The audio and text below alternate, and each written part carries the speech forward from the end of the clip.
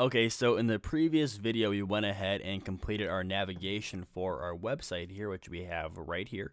Now, in this video, we're going to go ahead and continue on, and we're going to get started on the hero section. So let's head over to our index.html and get started with that. So to begin, I want to go ahead and collapse the header tag here, and below that, we're going to have a new comment, and we're going to call this hero. Now, for this section, we're going to use a section tag, and we're going to give this a class of hero, and we're going to go ahead and open this up. Now, inside of this hero section, we're going to have a div with a class of container, and we're also going to create a new utility class called flex row to go ahead and put this div or make this div a flex row.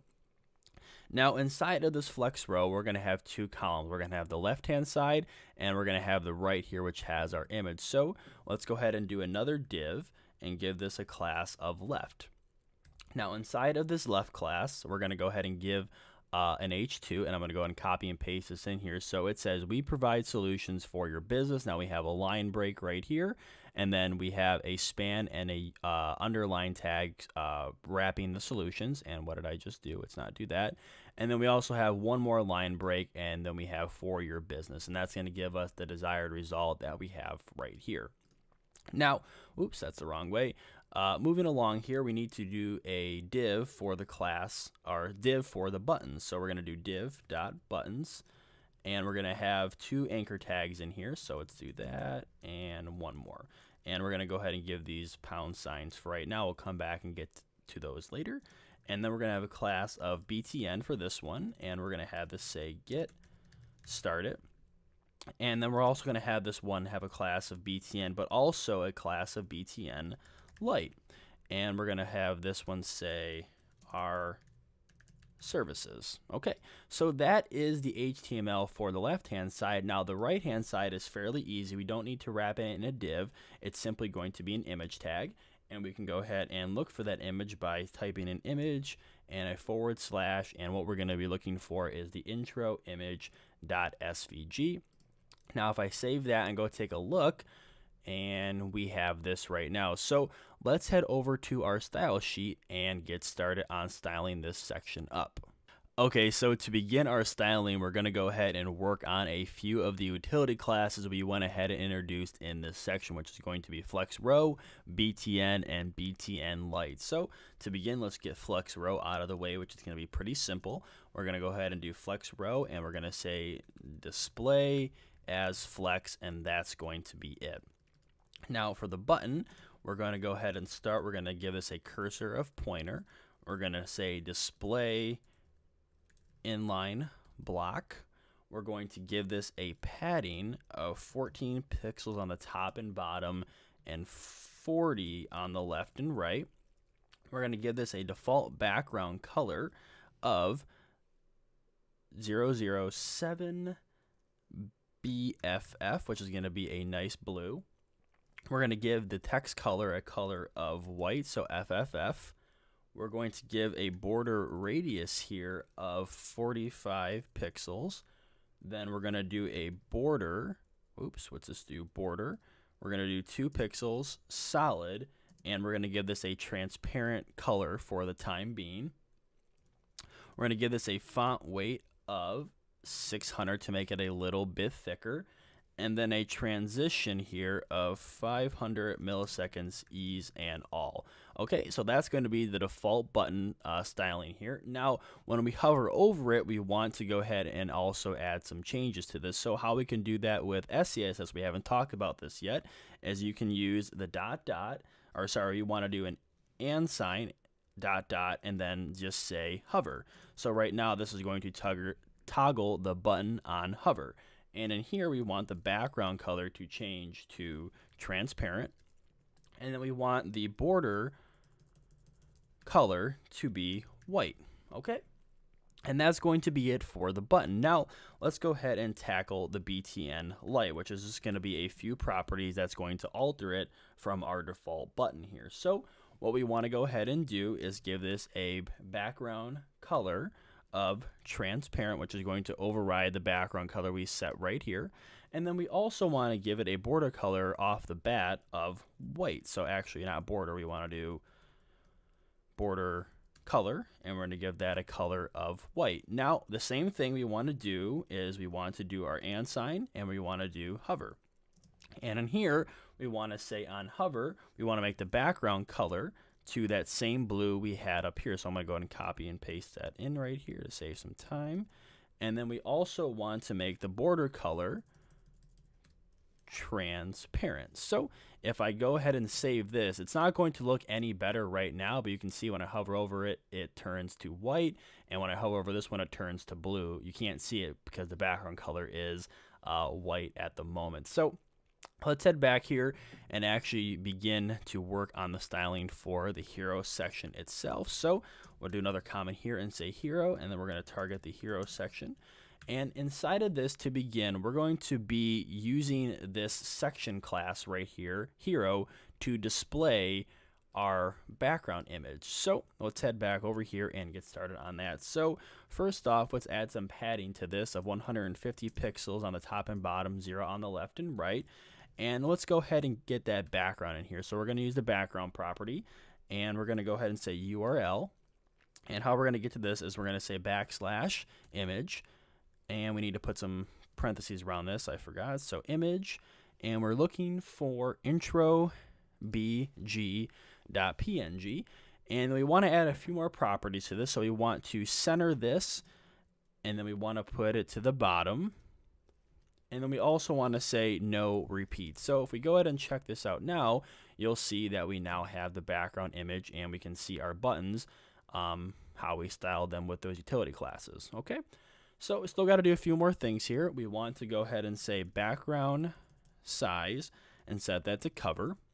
We want to display this as flex. Actually, you know what? Yeah, we'll just display this as flex. And then we want to justify the content to the center. Okay.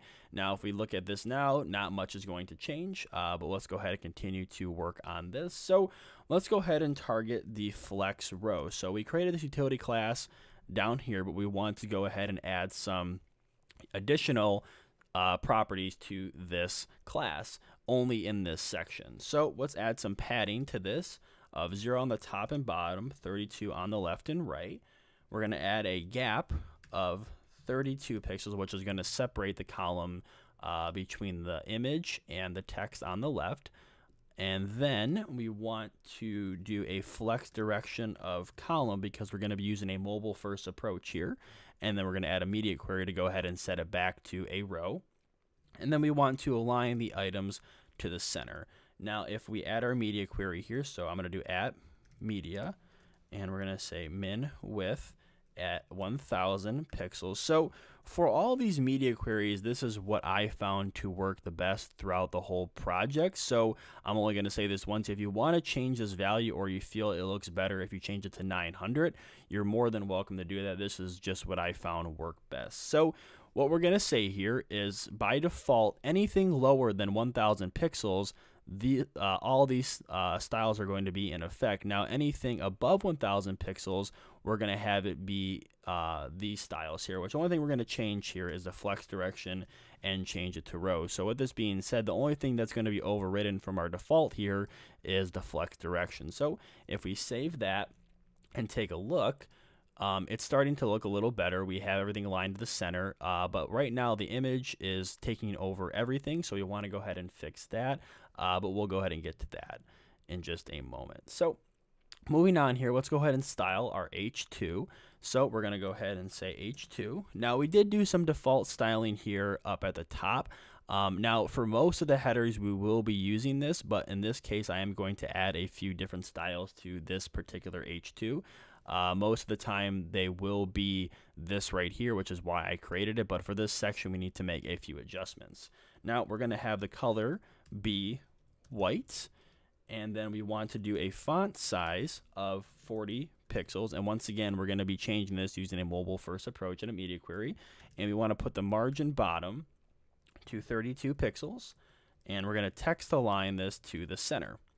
Now, we're going to add another media query here, and it's going to be the same thing, min width 1000 pixels, and we're going to say text align initial, and then font size 48 pixels. So once again, the only thing really being overridden here is the text align and the font size. So if we come back over here now, you'll see that it's white and it looks a lot better. Now, if I go ahead and I inspect this, so what we're doing here is you're going to see it still not look correct, is that we have it switching from a flex row to a column when it gets below the media query we have set of 1000. But right now you can see that since the image is blowing out of the container, it doesn't look great. So let's just go ahead and fix that really quick to stop that from happening. So I'll just simply say, for right now, we'll add some additional styling to this later, or image, and just make this a width of 50%. And you know what, we'll just style this up now. So we're going to give this a display of flex, and let's go ahead and give this a flex 1, a width of 50%, and we're going to give this a order of 1. Now I'll go ahead and explain why we're doing this in a moment, but we're going to have a media query here as well, and we're going to do the same thing. We're going to say min width, and we're going to say 1000 pixels, and we're going to go ahead and change the order here to 2. Now, like I said, I'll explain why we're doing this order 1 and then order 2 on screens above 1000. But now if I come over here and I go ahead and close out of this, you should see the image is now an appropriate size and it's starting to look a lot better. But now if we shrink this a little bit more, you'll see that it still needs a few tweaks.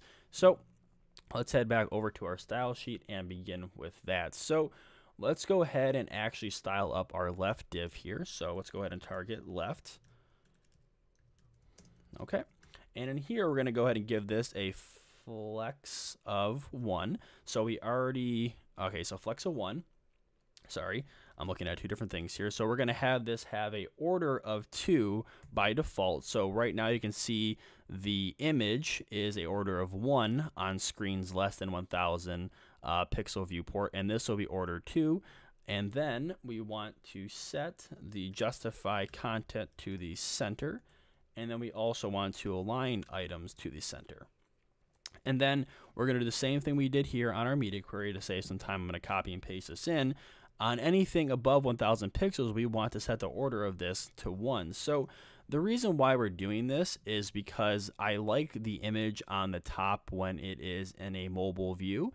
And then we want the image to go back to the right hand side, or order number 2, when it's on a desktop view. So having that order property on display flex, it gives us ability to reorder these, even though it should go the content on the top and the image on the bottom, but we can change that using the order property. So I think that looks a lot better. Now, the last thing we really need to adjust here is our buttons, because as you can see, when we go ahead and get to a smaller screen, they stack, and we want that to be centered, and we need to add some margin and stuff to those. So let's go ahead and work on that. Now, below left, we can go ahead and just tackle this by calling out the buttons class here. And we want to say we want to display this as flex. Now, we could use our flex bro utility class, but we don't need to, clutter up our HTML with all that. I use that pretty much to just show us in the HTML, what is going to be a flex row and not from the bigger perspective.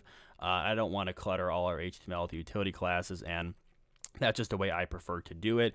Now, it's not wrong doing that. It's not right. You can, do it any way you choose, but just wanted to go ahead and point that out. There's many ways to do things, and this is just the way I prefer to do it. So we're going to go ahead and display this as flex and say flex direction column, and we're going to align the items to the center. So right here, this is all of the styling we're going to be using for the mobile. And once again, we can just go ahead and do our media query here, and we're going to change this one up a little bit from the previous media queries here. And actually, no, we're not. This one's going to stay at 1000. I'm getting ahead of myself. So once it gets back to a min width of 1000, we want to go ahead and change this back to a flex direction of row.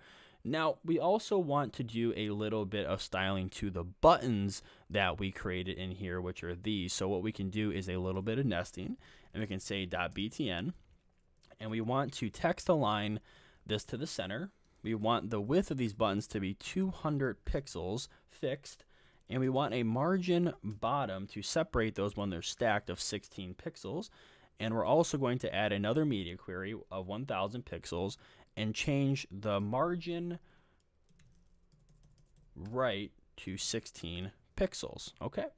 Now, if we save this, we should be all set with this section. So let's go ahead and take a look and see how it looks. And right now you can see that when we get to a smaller screen, they are now stacked by default. So when I go ahead and shrink this down, it looks a lot better. Now, if we go back up to a desktop size, nothing should really have changed, and it doesn't, and it still looks great. So that is going to be it for this section and this video. Now, in the next video, we're going to work on the About Us.